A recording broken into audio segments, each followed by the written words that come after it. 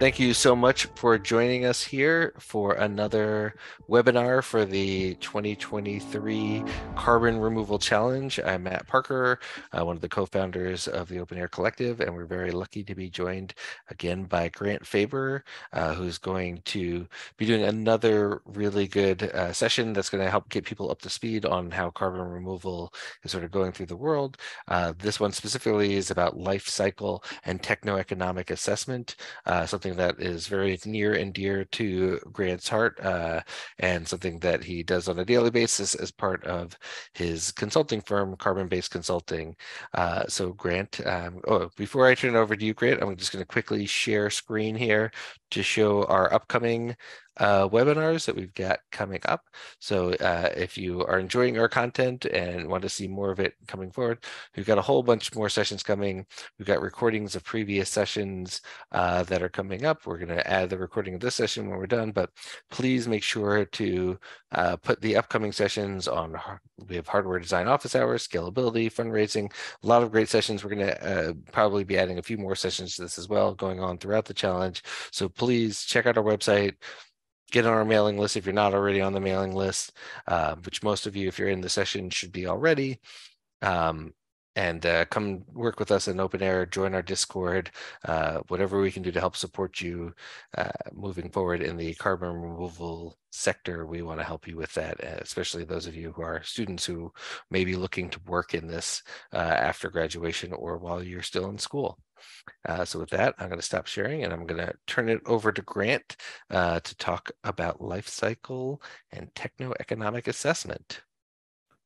Cool. Thank you very much for the intro, Matt. And yeah, thanks for having me back this week to talk about this. Like you said, it's a very near and dear topic, one that I work on more or less every day. So yeah, excited to talk about it and yeah, hopefully have some discussion at the end. So yep, it says my screen is sharing here. So I'll share this. And if there's any issues, just I can see it, Grant, so I think you're good to go. sounds good. Yeah. So yeah, for Faber, yeah, carbon-based consulting, like I mentioned, I put this cool picture on the side. I was playing with Dolly from OpenAI just to generate some stuff. And I was just tinkering around with it the other day, trying to do some various carbon removal related prompts. And this was the image it came up with when I just typed in economic environmental sustainability. It was kind of cool. So I figured, I'll put it in here. Maybe it will provide some flavor before we start the presentation. I thought it was kind of cool. So have you ever wondered, how do we really know that solar is better than coal, all things considered, throughout its whole life cycle? How do we know a product or process's holistic impact on the environment? And how do we estimate the expected costs of emerging clean tech? So how do we even really know that, oh, these projections, solar will be the cheapest energy source and wind is going to fall in price? Yep. How do we know all of these things? So the way that we do that is through techno-economic assessment, life cycle assessment. Their initialisms are TEA and LCA. And they can really help with those questions that I just covered on the previous slide, but they really are meant to help with a lot of these different goals that are outlined here, as well as other goals that we can talk about throughout the presentation as well. So one of the most important aspects of these methodologies is the calculation of cost and emissions drivers for emerging processes or even existing processes. So when you go through these established methodologies and you assess some kind of technology that's resulting in the creation of some product, for example, you will end up with these results that say, these are all the contributors to the cost of this good or this technology. And then here's how they stack up relative to one another. And then essentially you have the same kind of breakdown for the emissions as well. So the example on the bottom there is that electricity causes 45% of process emissions. And so that could apply to, say, a carbon removal process that uses the electricity, but maybe that uses other raw materials as well, has some emissions associated with its equipment that's used in that process.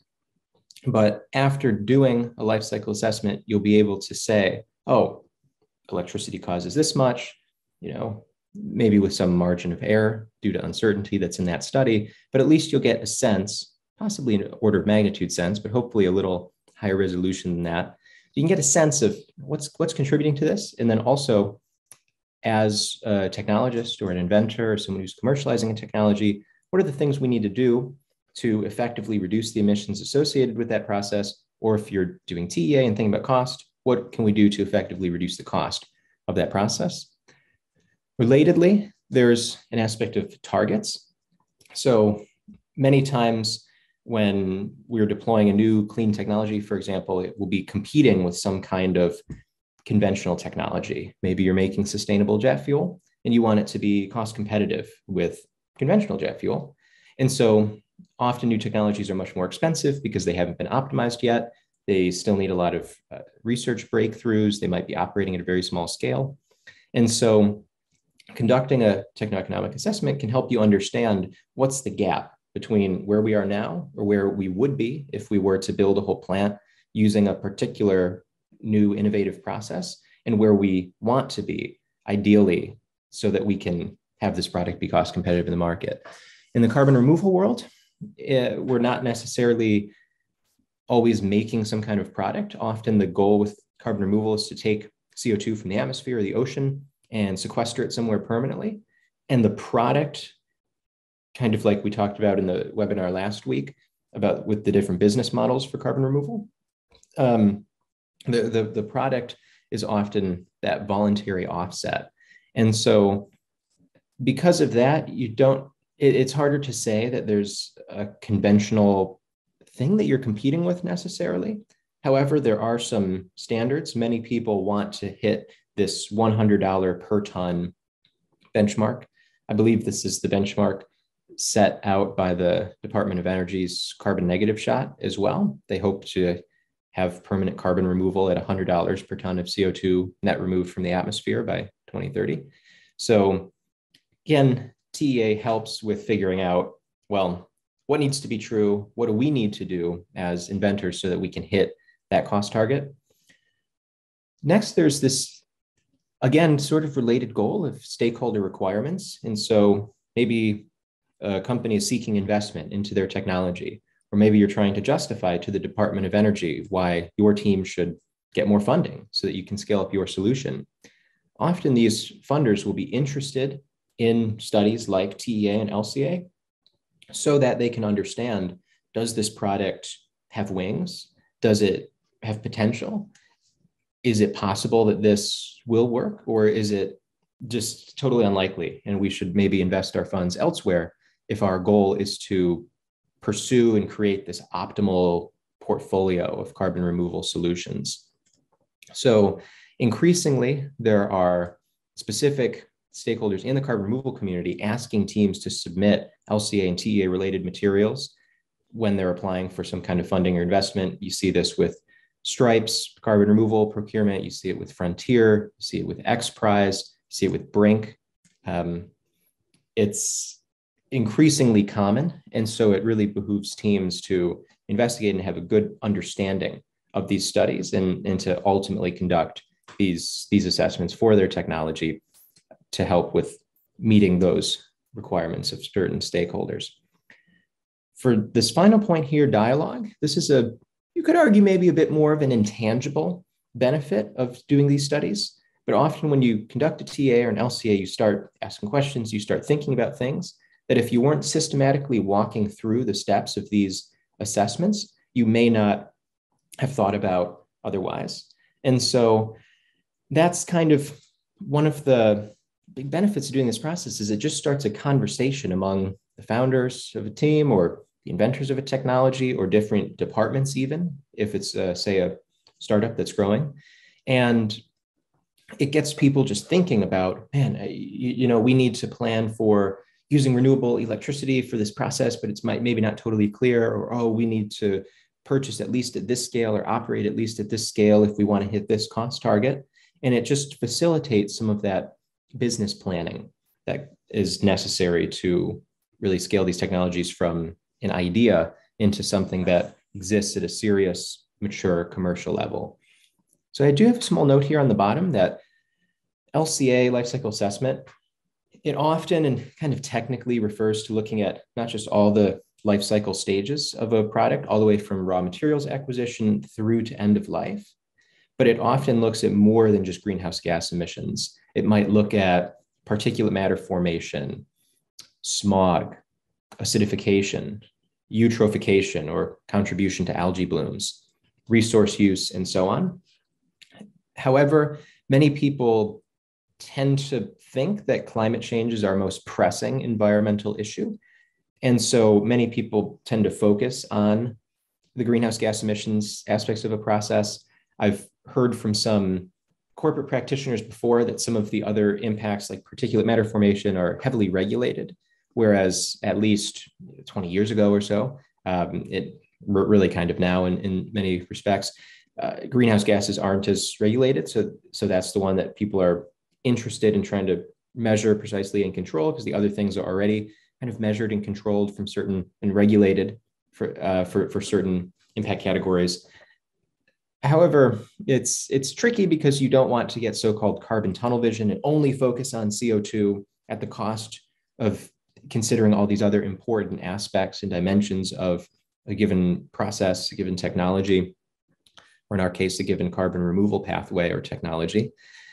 However, there's really a strong emphasis on the greenhouse gas emissions aspect of these studies. Most LCAs or assessments, they'll definitely cover emissions. They won't necessarily cover these other impact categories. For carbon removal, it's also particularly important because if you're not net removing carbon, then the process is pointless. And so it makes sense to kind of use that as a stage gate or so to say, okay, are we actually removing carbon? Under what conditions are we actually removing carbon? And then you can consider the other impacts associated with the process. So fortunately, there is a standard approach for doing these studies. This general approach comes from the ISO 14040 and 14044 guidelines for conducting life cycle assessment. And then the Global CO2 Initiative created what I've quoted on the bottom here, the techno-economic assessment, life cycle assessment guidelines for CO2 utilization technologies in particular, which I often use for carbon removal tech, even though it's a distinct category. But the Global CO2 Initiative has adapted that ISO framework, and they've applied it to not only LCA, but TEA as well. And so these steps listed here, how one walks through an actual study. And I wanted to show these for some context so that it's clear what actually goes into these assessments and how a practitioner actually walks through it. And this, when I conduct assessments as part of my consulting work, I walk through every single one of these steps for every study. It's just how it's done. It's just a part of it. So the first one is goal. You set the purpose. Why are you doing that study? What questions are you trying to answer? Then you set the scope of the study. What are the things that you are considering? What are the things you're not considering? This can somewhat be controversial if the study is being used for public communication. You don't want to maybe exclude certain things that people might expect would be included upon reporting final results. But sometimes for internal purposes, it might make sense to exclude certain things that would just distract from the goal of the study. And so you set that scope, you figure out what indicators, metrics you're trying to calculate from this process that will help you meet the goal of the study. Next is the inventory.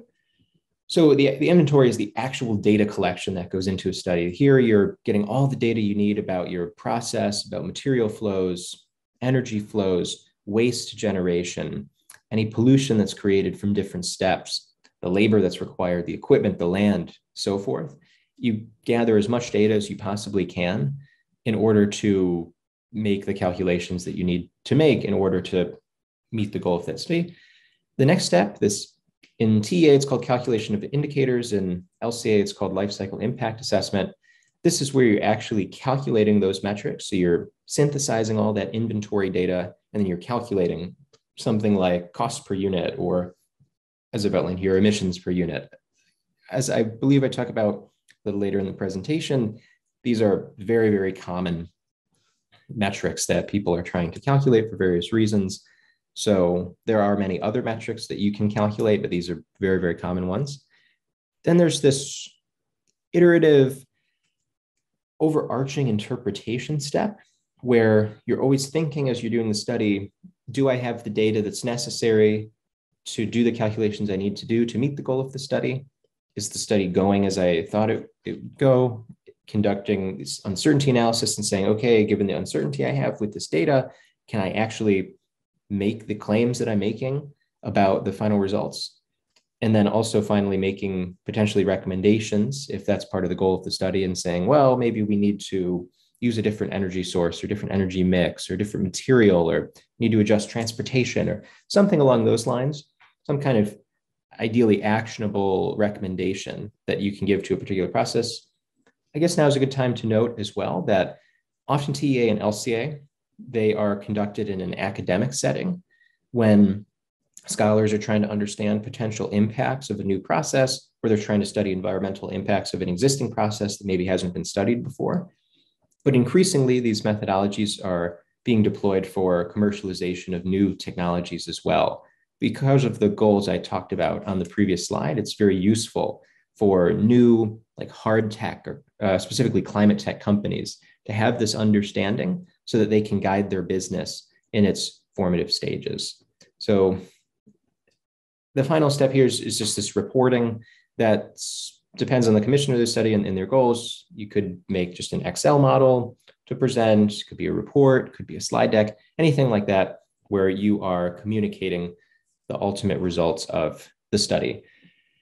Ideally, too, over time, you might update a study as new data becomes available, or some scholars do like a meta-analysis where they take many different LCA or TEA studies and then look at the results from all of them and try to synthesize results and see, are there any common trends? And that can be a very useful practice as well for getting closer to something that looks like truth for the environmental and economic aspects of a process. So to give a little bit more context about what TEA is and what goes into it and where it falls. So TEA kind of exists in this middle category here between a very basic materials and process model. It also says here a bill of materials. That's sort of a common expression that's used when you're just considering the raw materials that go into a process and saying, okay, if we want to make X product, we're going to need Y and Z raw materials. And so you just you just multiply the amount of those raw materials that you need by their corresponding costs, then you get just this very non-detailed but kind of floor of a variable cost. And on the other end, you have this full business financial model. So this is what a business might create for an entire project, an entire like project finance model, where they're thinking about the investment that goes into it and the taxes and the depreciation and the overhead and all these like business level things, all these parameters or factors that are important for determining pricing and the price you should actually charge for a given product or process, is in the case of carbon removal. But there is this intermediate step, this so-called production or operation cost model, also, as I note on the right, called a manufacturing or technical cost model. And that's the model that's kind of the core engine of a techno-economic assessment. And there you get a little more complicated than just that basic materials list. As it notes, you add in things like labor, energy use, equipment. You might add in land and scrap rates, and you might have different equations relating different parameters within that study. And you're really trying to determine like the cost of that process, but from a more technical perspective. And it's more advanced, like I said, than the bill of materials. And you're really trying to get a sense of what are the key technical contributors to a given cost value. And the reason that you even have this intermediate is because you want a more detailed model, but you may not necessarily be to the stage of doing that kind of full business financial model. Also, some of the things that exist in that full financial model aren't as controllable by a startup. So if you're a startup, you're trying to commercialize some new process, it might not be the case that you have as much control or that there's much that you can do about the corporate tax rate, something like that. That's just inevitability that you'll ultimately have to handle as a business. when you're considering how much tax will we pay and how much will we need to return to investors and so forth.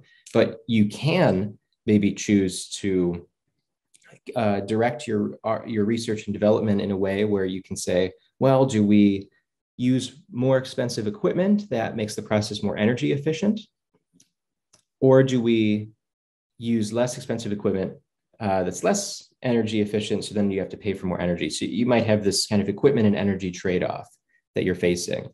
And this intermediate model can help you really hone in on those important factors and decide, well, which should we focus our resources on if our ultimate goal is trying to minimize the cost that we have to pay, or the cost that we have to incur to do this process or manufacture this product. So it kind of falls in the middle, and hopefully this gives you a bit of a sense of the kinds of things that are going into one of these models. LCA, on the other hand, kind of has a different mapping or different structure that you can use to think about it. Ultimately, interestingly, the kinds of inputs that you need for both studies are very similar. Often you'll start with this kind of mass and energy flow or mass and energy balance, and then you'll be applying cost or emissions or other impact factors to the flows in that process. But I generally like to talk about these processes using these two different images because I find that they both just give better context better context about what these processes are. So here, this shows the entire life cycle of a given product. So you see this raw materials acquisition, that's the first step. And then you have this processing step, and then there's manufacturing. So when you're actually creating the good that will be used in the use phase, and then there's this end of life step. Then you may notice there's different ways that something, say like an aluminum can, it could technically be reused, but we don't often reuse it. Is it remanufactured? Not necessarily. It's not necessarily used as a component. It's more recycled, where we're maybe sending that aluminum can back into a material processing. Maybe it gets mixed in with virgin aluminum, and then it gets remanufactured and then used again. And then we can keep cycling that. Sometimes, though, at the end of life, something just becomes a waste. It just becomes a waste product, winds up in the landfill. Sadly, that's kind of the linear flow that we have with many of our products that we use today. However, like I noted at the bottom here, the kind of high-level goal is to eventually move to a fully circular economy. Many of you listening have probably heard this before. Oh, circular economy, circular ecosystem, and so forth. So the ecosystem that we live in before, say, industrialization worked in a much more circular way, where the sun and wind and water kind of supplied all the energy, and then things were made using largely like natural materials, and then it all got returned, specifically before humans ever existed, or at least existed in our current form. Nature is much more circular, and now it's more linear, where we're exploiting these kind of depletable or non-renewable stocks, and then we're putting just waste, and then it's just accumulating in the environment, and we're degrading Earth systems and so forth. It's getting a little bit into that industrial ecology and sustainability studies world, but it's just something interesting to think about, especially in the context of carbon removal, where what we're trying to do is ultimately make things a little more circular. I thought about before how that's maybe something that's very attractive about carbon removal, is that it closes the loop in a sense, where we've been emitting all the CO2 and it's just been accumulating in the atmosphere. Clearly, that's going to cause some kind of massive problem as it is. And so now it is our obligation to maybe take that back out, as the Earth does naturally, but over very, very long timescales that aren't as immediately useful to our current civilization and our current goals. And our goal is to make that more circular and kind of contribute to that circularity that we have been violating for so long.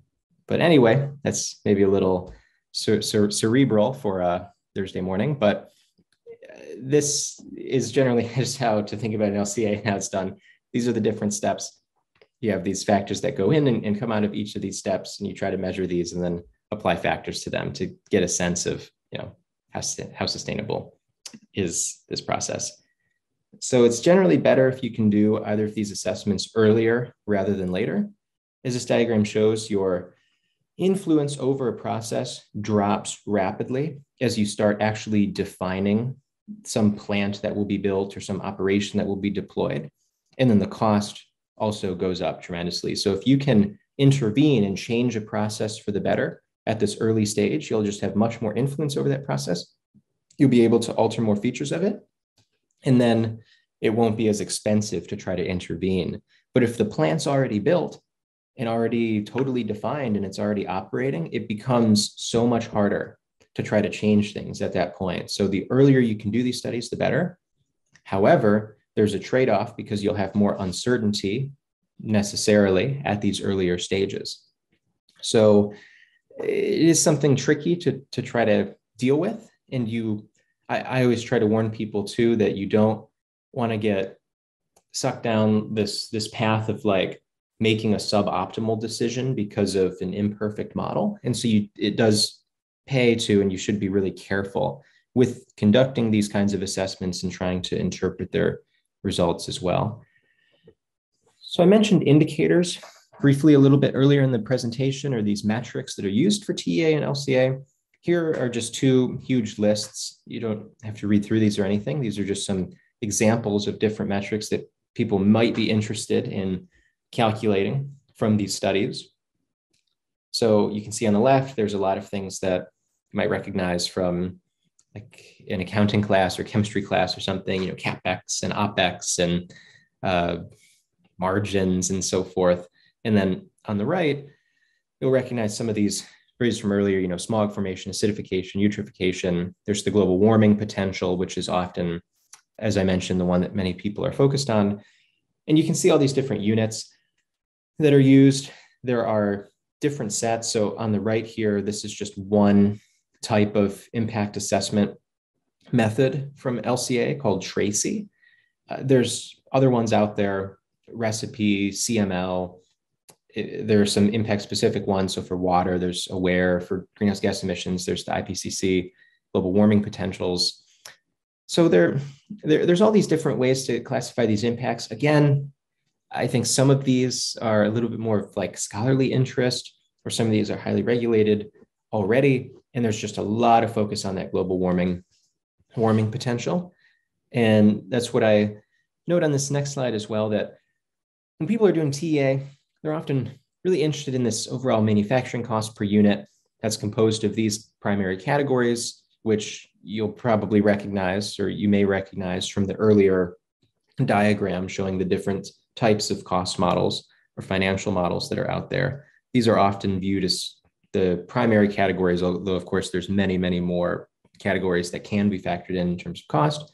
And then on the LCA side, people are often calculating GHG emissions using a similar set of inputs.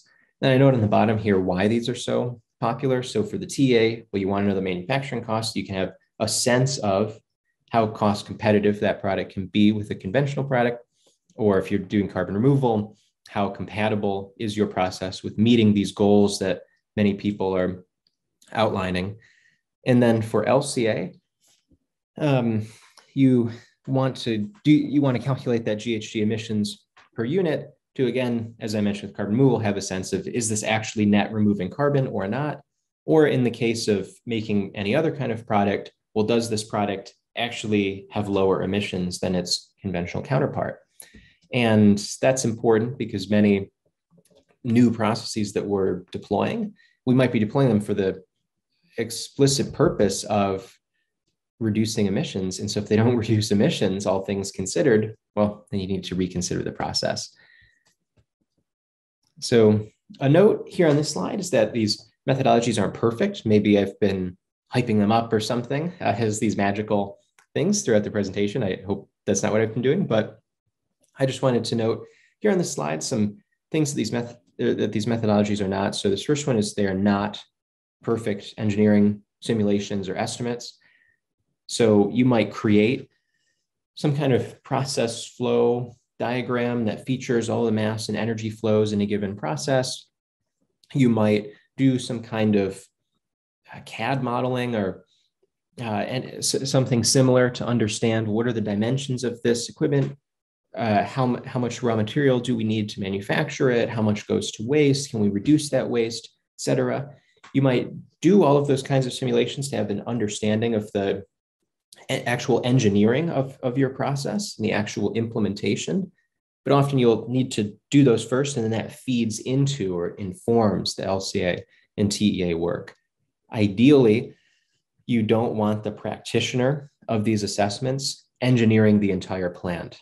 And I can speak from experience, this is something I've had to do, is engineer entire plants in these models despite not having full information. And there's nothing totally wrong with that, but it does eat into the accuracy and of the assessment. And for someone in my position, I have to assess many, many different kinds of technologies. And it's not really realistic to expect that I'm this leading expert in every single kind of engineering and every single kind of technology. And so you need specialists to do those kinds of simulations and estimates to have that good understanding of what is actually going on in this process. And then you feed that data into the assessments. This middle one here, so these methodologies are not super rigorous project finance or pricing models. As I noted on the previous slide showing the different types of cost and pricing models, there's that kind of full business financial model, which when you're actually operating a business and trying to get investment and trying to price something, that is ultimately where you want to get. And there are also much deeper environmental impact assessments that may be required by federal law when you're deploying a new project. And that might take into account very specific environmental factors for a given location where you're building a plant. And you might want to factor in stuff like disruptions to ecosystems or habitat destruction or disrupting migration patterns of animals that might be unique to that region. All those kinds of things are, again, a little bit more specific, and they take place once that project is a little more developed and is actually getting built. TEA and LCA are kind of this intermediate. They're this, as I've been touching on throughout the presentation, they're this intermediate between just an idea coming out of a lab and a full project actually being built. But they are this important middle ground so we can understand what we need to do to optimize these technologies, make them more ideal. Then my final point here is they are not 100% accurate. There is a lot of uncertainty that goes into these models. And if that's not disclosed in some sense, it's just something to be aware of and to look out for. And there's also a huge problem.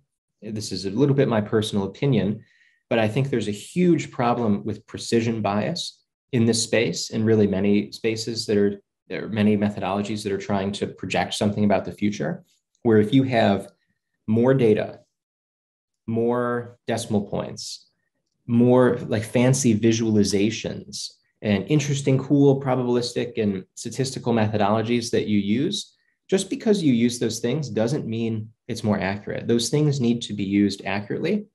And I worry that sometimes people over deploy those things, or that if you're looking at a study, it might look super complicated and have a bunch of interesting visualizations. It's just easy to assume that it's easy to mistake the precision of the study with accuracy. And it's just something important to understand that these studies are not necessarily 100% accurate. And there often is a very large amount of uncertainty because we're trying to do something that's inherently unknown. We're working on future developments. With that said, the models can guide us in the right direction, and they can help us explore contingencies. If the process uses X amount of electricity, then it will have Y amount of cost. And that might just be this reality or a truth, but it exists in the form of a contingency. And so TA and LCA can help us explore that. And also, as time goes on and we get better and better data for the models, then they improve. And then they're hopefully a little bit more accurate. Time. Now, pivoting to something that's maybe a little less conceptual, AssessCCUS is a website that I helped create when I worked at the Global CO2 Initiative, and it has a lot of detail about LCA and TEA. So if you're looking to learn more about these methodologies, it's a great place to go. There's high-level introductions, then some more detailed processes about walking through all those steps that I talked about earlier in the presentation. There's a cool calculator in the upper right-hand corner that I built that you can tinker with. And that's kind of a fun way to learn a little bit more. And there's a lot of databases too. So if you're after doing an assessment and you're looking for some kind of cost or emissions data of any kind, this is a great place to go to try to find some references for that. And so I think I just have this slide and one following one, and then we will get to questions and discussion. So yeah, please remember, if you have questions, feel free to put them in the Q&A box or the chat. So many people in the audience will be working on and thinking about carbon dioxide removal. And so I just wanted to outline some general tips for CDR projects that might be useful for those in the audience. So just for indicators, often, like I said, people are trying to calculate the cost per ton removed. Something to consider, though, is that if you're trying to calculate net removal costs, you'll need that TEA and the LCA results for emissions per unit, because you'll want to understand what's kind of your gross capture cost. So what's your cost of like taking a ton of CO2 from the atmosphere and injecting it, permanently underground. But if for each ton you capture, it's say it costs $100. If you emit 0.5 tons, then you need to remove 2 gross tons in order to remove 1 net ton if you're emitting 0.5 tons for each ton that you emit.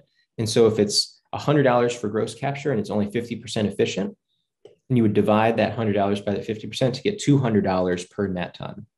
And so that's just something to keep in mind when you're trying to calculate net removal costs for a process, which will ultimately serve as the basis for the pricing if you're thinking about ever selling removal offsets. Next, about data. As I think I've touched on, data can be very difficult to find.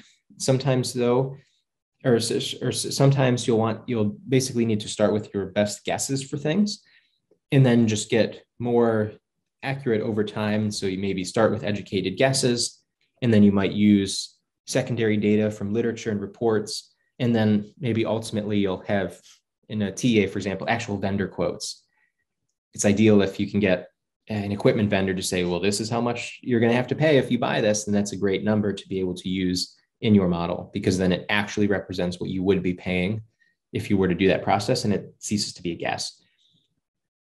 Regardless, you'll always want to be transparent and defensible. And this applies to way more than TEA and LCA. Whenever you're building a model or really even doing a lot of knowledge work, you just want to be very transparent about the assumptions that you're making and the kind of principles that you're using, and then also defensible. If someone asked, why are you using that data? Why are you using that approach? Could you defend that choice? And if you do those two things, it just makes for better models and better modeling, and it just can give you and others more confidence in your results. Holistic considerations. So costs and emissions are foundation of your business or your project or your technology or whatever you might be working on, but they're not the ceiling. So there's many other dimensions of a technology that are important other than just the cost and environmental impact. And really, the lack of consideration of these other factors is why we have many problems in our society. Again, a little bit my personal opinion, but maybe many businesses only focused on cost and supply and demand in the market or something like that. But if you don't consider the environmental impacts, well, that's maybe why we have so many of the environmental catastrophes that we do. But there's also social impacts from a process, considerations of environmental justice and local community engagement and human rights and supply chains are very, very important, not always reflected in the price, or they're definitely not reflected in TA and LCA. You would want to do something else called social LCA, which is its own whole methodology with its own data challenges and approaches and indicators. But that's another huge dimension of a technology that's important to consider, that again just complicates these decisions for making, or complicates decisions about emerging technologies. There might be temporal issues. Maybe it will work, but it will take a long time to have the research breakthroughs necessary. There might be geographical constraints. Maybe a process is totally dependent on a certain mineral. And so while it's maybe scalable in all other respects, it's not scalable because that mineral is only available in one location. Something to think about. And then, yeah, basically everything else. There's a lot of different dimensions, a lot of things to consider when creating and commercializing new technologies. And so, yeah, you want to be holistic. And then time, as I mentioned before, models should be updated with time as you get more actual data, but it's never too early to start, and it's never too early to start thinking about these things because they are so important for process. So just finally, just a couple final things to note. There's a lot of ways to get help. So if you're interested in learning more about these methodologies, definitely check out Assess CCUS. Like I mentioned, there's a lot of practitioners who work full time on this, such as myself, but there's many other consultants and scholars who do this. So if you ever have particular questions, perfect people to ask. And then there's also a lot of existing publications. If you're working on a specific process or you're curious about something, you can go to Google or Google Scholar, maybe increasingly ChatGPT as well, and ask, hey, what are the, or you just, Google like, hey, ethanol, LCA or something, if you're ever curious, and a bunch of things will come up and you can start looking through. And that's a great way to learn a little bit more about the cost and emissions and environmental impacts of a process you might be curious about. If it's a totally scaled thing, if you're looking at like light bulbs or something, you're not going to find as many TEAs. Companies building light bulbs have their own cost models. They already know all the costs that go into that kind of stuff, but you would find some interesting LCAs on different kinds of light bulbs that do ultimately serve as the foundation for a lot of, say, claims that you might see thrown around in the press, or even policies that ultimately get implemented. So yeah, there's a lot of there's a lot of publications out there that are very interesting, and it's also just a great way to learn more about these methodologies. So yeah, thanks for listening. I see we have some questions and some things in the chat, so I will stop sharing. But yeah, thank you for listening. Okay. Actually, can you put that last slide up just for a bit, just so people have a time to look at it a little bit longer, so that people can get your information and definitely get in touch if you want to. You can also find Grant's LinkedIn on the Carbon Removal Challenge page as well, if you want to look for it there. But there's some other great ways to get in contact with Grant as well. So I'm going to start off with a couple of questions, and then we'll get into some of the questions that have come up in the Q&A. So if you have questions, please post them in the Q&A so that I can ask them to Grant. But I did want to start off with, you talked about, this isn't 100% accurate, that, there's, if you had to say, what is sort of the margin of error? I'm sure that, like, it's different from project to project, but give me a range of like what's the most accurate to least accurate you've ever been on a project where you were trying to do life cycle analysis and techno-economic impact. Yeah, it really varies. So some processes, there will just be much more inherent uncertainty about where the technology can go. And so there might be a lot of uncertainty about how much energy a process uses, or just how low it can go in terms of, say, its variable raw material consumption. Often there are physical limits. Like if a process is violating the laws of physics or something, like you just know it's not going to work. And so that often sets like a lower bound on things where it's like, well, you can't get better than the stoichiometric calculations for a given process. So, you could argue in a sense that the difference between what you calculate and that theoretical perfect performance is the kind of max uncertainty. And that will vary depending on a process. There are some guidelines from a cost engineering organization called AAC International, and they have some recommended practices in terms of the stage, in terms of like what stage a project is at and the level of uncertainty that you might expect based on the level of the project that's been defined. And so I think that in the worst case, it's something like negative 50% to 100%. So it could be 50% cheaper than you calculate, or like twice as expensive if you do the cost calculation properly. For LCA, I would say the uncertainty can be even higher. Sometimes there's examples of things where like many scholars will do an assessment, but then 20 years later, someone will realize, hey, we missed this totally important thing that totally flips the results of this study on its head. I think that's happening a little bit with ethanol. I think ethanol in the beginning, it was like, well, it's biofuel, you put ethanol in the tank, and then the CO2 that comes out of that is CO2 that originated in the atmosphere because the corn was growing and took it up. And well, that's better than petroleum derived carbon, right? But people are kind of digging back into it and saying, wait a second, there's all this deforestation we had to do in Yeah. order to create the land, like to take advantage of the arable land to grow the corn. And then when you're doing corn, maybe you're using pesticides too. You're using fertilizer that's emissions intensive. And then there can be even other impacts with introducing monoculture, genetically modified corn into the environment. So there can be ecosystem impacts. And so I think when you dig back into it, it kind of complicates it a little bit. And now there's I've seen that there's some questions. Well, is ethanol really better? Now, of course, we have EVs today, which have been shown by many life cycle assessments to be much better, except in cases where you're using 100% coal-fired electricity. But even in those cases, we expect that coal-fired electricity to go down over time. So it's worthwhile deploying EVs now, anticipating that future change in the grid mix. But yeah, there can be huge issues, and people might not discover them for a long time. At what point in the process do you feel like it is appropriate to start thinking about like life cycle analysis and the impact of these things? I feel like maybe your feeling is like you should start thinking of this right away, but I feel like maybe if you're in very early stage research, that might get in the way of certain ideas if you're like trying to now analyze all these things before you've actually determined how effective your project is or your approach is. Do you feel like that's something you should be focusing on from the very start, something that you're looking at when you're looking to scale up, something in between those two? When do you think the right time to start really factoring that into your approach is?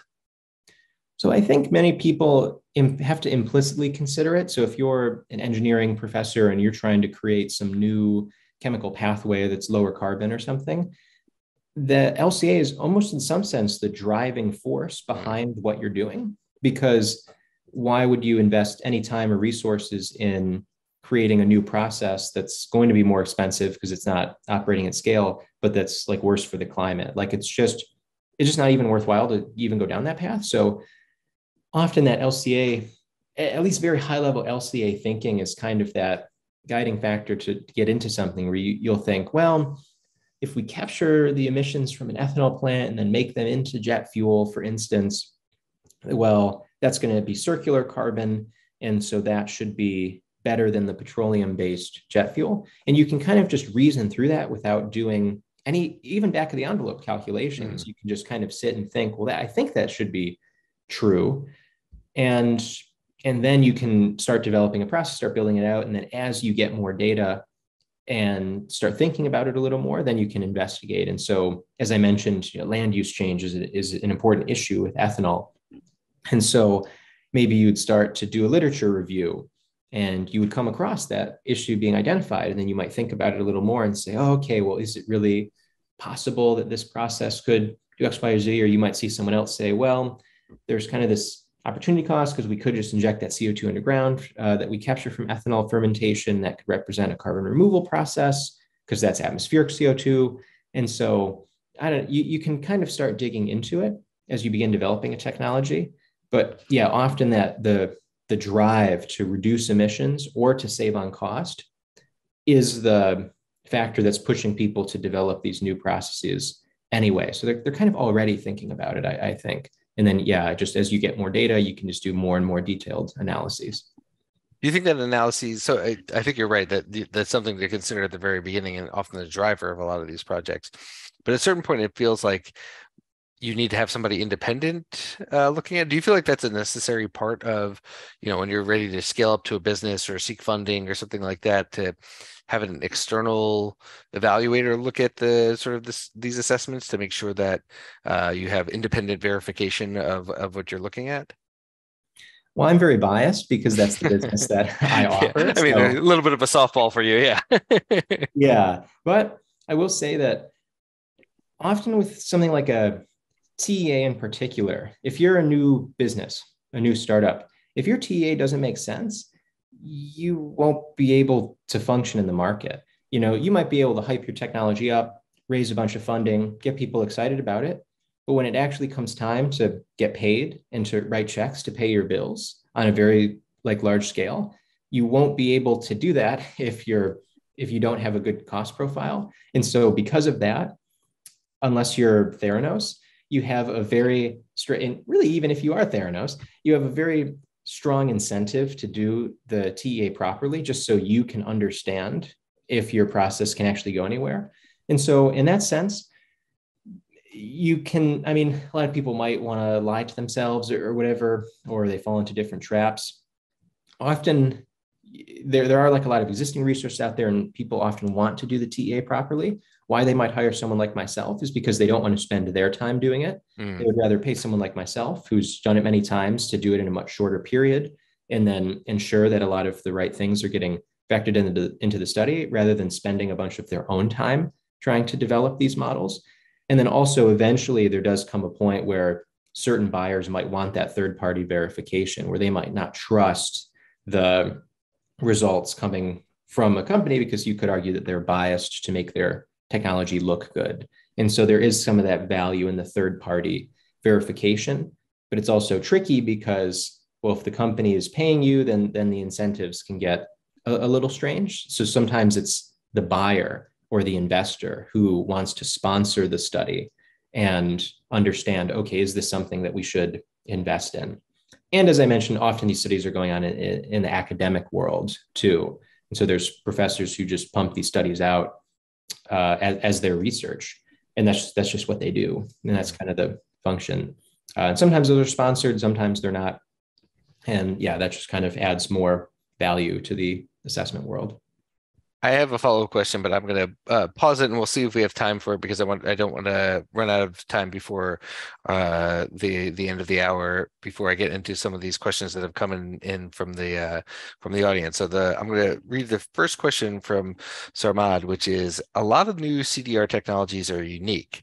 How do you see the LCA being used in development standards that can be used in certifying actual carbon removal that takes place? So this also ties into the MRV, or the measurement or monitoring, reporting and verification work that's going on. And LCA I kind of view as a subset of that exists in that measurement and maybe a little bit of the reporting step, but also LCA conceptually looks a little more at the supply chain of the technology to ensure that all things, all material, energy considered, equipment, is it actually removing carbon?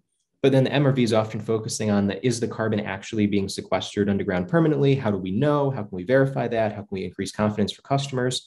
And those are related, but different. And really both are necessary to ensure that, again, we're actually removing carbon.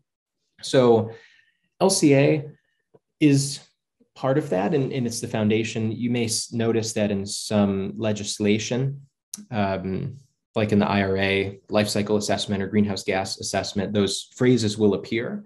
And in the high level legislation, it will say, oh, the regulators like the EPA, for example, or the Department of Energy, they'll work more on developing standards that technologies will need to abide by in order to qualify for these tax credits. And often doing LCA according to some set of standards is an important part of that.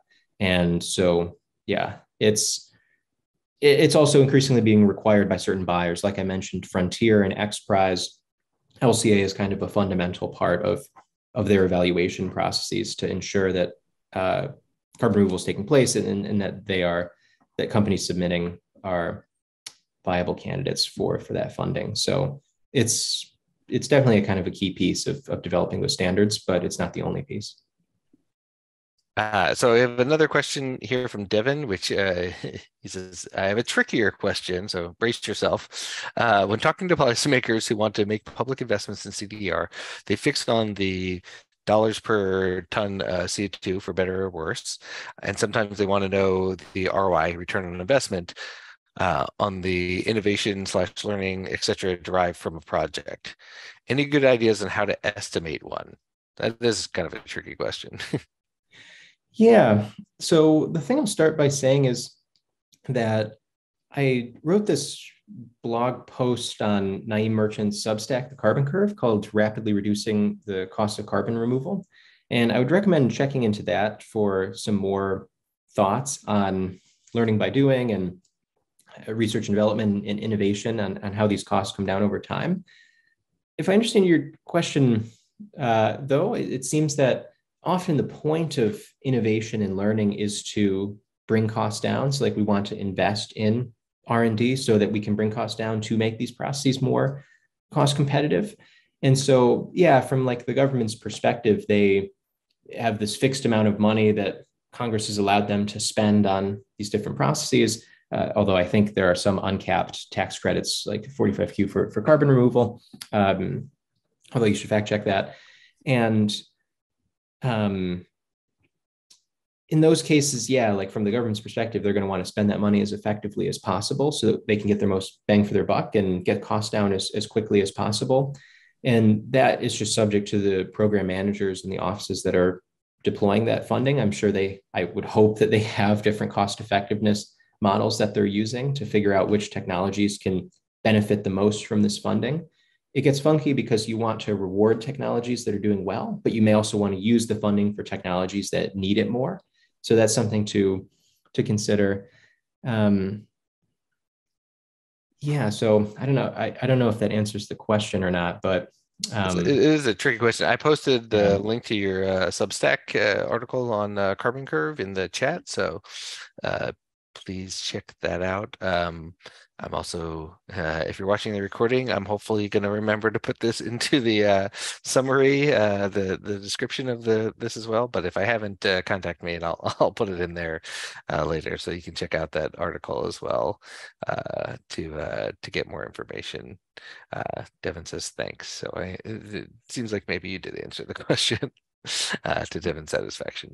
I think that's all the time we have for today. I really appreciate everybody coming out. Be sure to come back next week when we have next week is Gloria, I believe, Mhm. with office hours.